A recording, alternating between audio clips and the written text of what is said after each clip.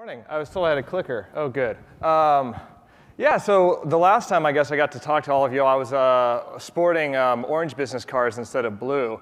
And in fact, I didn't even bring any business cards today. I'm kind of fresh at the Facebook. But some exciting things to talk about, and I think especially if you're developing location-based projects or an engineer looking to join up with a team that's doing really, really cool stuff. The world of check-in has kind of evolved a lot over the last 2, 3, 4 years. And you might remember Facebook about a year and a half ago in August of 2010 launched their own check-in product. And they did that kind of with the help of a handful of third-party developers and then kind of bootstrapping their own Places database to get that off the ground. And a lot happened over the year that followed. And we saw, I think, this idea of checking in really take off and people sharing the places that they're going to. But I think everybody in this space realized that the check-in itself was only one way of interacting or looking at the places that are around us. And so a year into it, Facebook actually made the step to say, you know what, check-in, now that we've gone down this path, doesn't exactly solve all the problems that we wanted to solve. And furthermore, due to the nature of how we've built this, it makes privacy more complicated than it needs to be. And so at the time, Facebook, we rolled out some privacy changes to make it easier to control what groups of people that you were sharing certain types of content with. And as part of that, location got rolled into the new Facebook Composer. So instead of just checking in, location became a tag that you could add to any type of content that existed on the system, be that a status update, a photograph, a video, an event. Pretty much anything that could be shared via the Composer could have location added to it. And so effectively, check-in as an API got deprecated on our platform, and we moved more to this idea of location tagging for any sort of post. Now that existed, unfortunately, as a first-party feature only, and it wasn't until last month that we rolled this out to engineers or to third parties. And I think that there's a little bit of a perception that because check-in was deprecated, that Facebook has kind of stepped out of the location game. But the reality is that the renewed sense of actually tagging location to all kinds of updates has only increased that usage.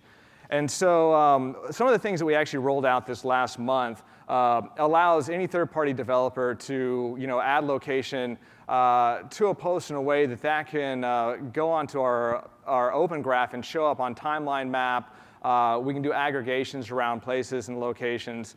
We've made it easier for third-party developers to actually find location or find content tagged with place, not just where the user is with their mobile phone right now, but by dropping any lat long and searching for content or posts that have been tagged around there. Again, you can read posts from a location search that's being performed.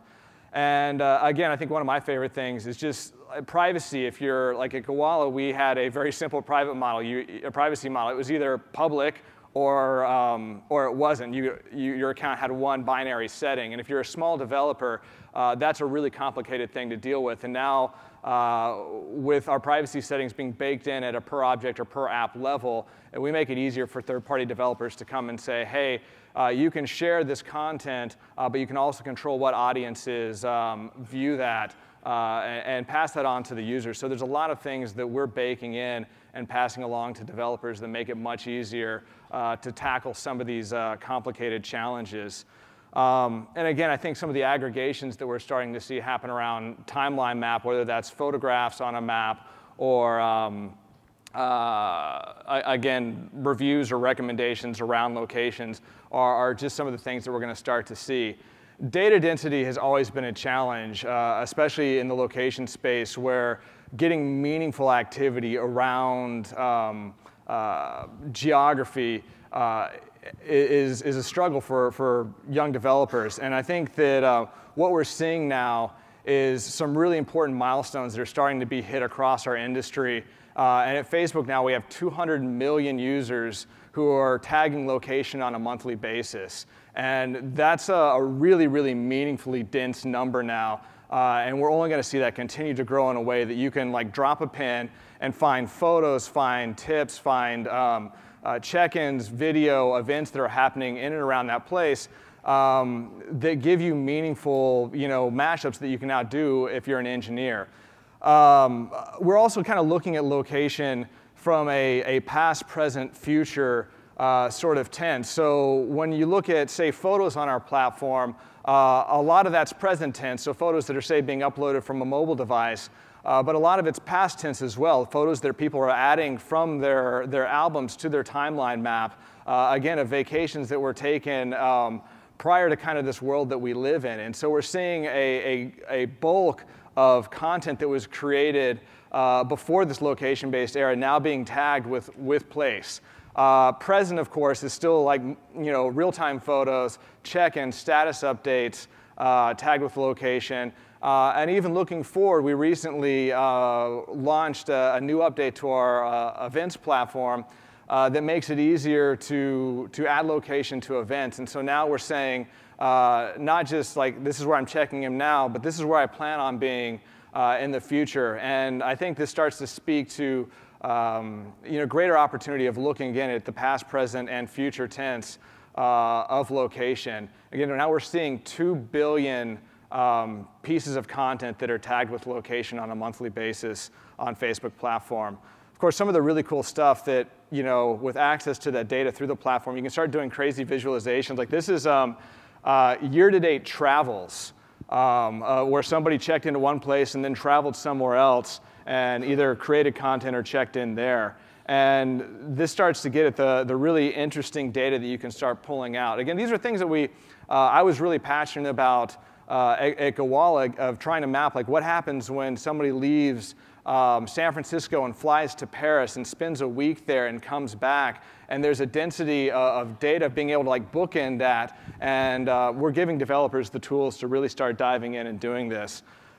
This is check-ins year-to-date by political affiliation. Again, that's one of the crazy things about Facebook is that not only do we have this like great location platform, but we have people who are sharing other bits and pieces of information about themselves that allow you to do really interesting visualizations and allow you to slice up the data in ways that make more meaning. Of course, I'm looking now like I want to know like friends who like certain types of food. Where are they traveling? What restaurants are they going to when they're in Portland or they're in Milan? Again, we're starting to reach a density where those sorts of things aren't just a reality in places like San Francisco or New York City, but they're also a reality in other parts of the world. A couple things I wanted to talk about in terms of platform updates that are coming really soon on the horizon. One of the big things, I think, when you've crowdsourced a place database as large as ours is whipping that into shape and cleaning it up in a way where we remove the duplicates and kind of the other fuzzy data that exists in there to make it easier for developers to get at what they want to get at is a really, really high priority for us. And on a weekly basis, we're making great strides to reduce the number of duplicates and again, other fuzzy data that's in the system. So this is something you're going to see improve a lot over the days to come. Open Graph Place Objects are another thing that we're working with a handful of developers on right now. If that's something you'd like more information about, please come talk to us because I think there's a really interesting opportunity here for those of you who have your own place databases to allow content that's shared at those places to show up on Timeline Mapper, to show up as Open Graph actions, and that's something that we're actively working on right now.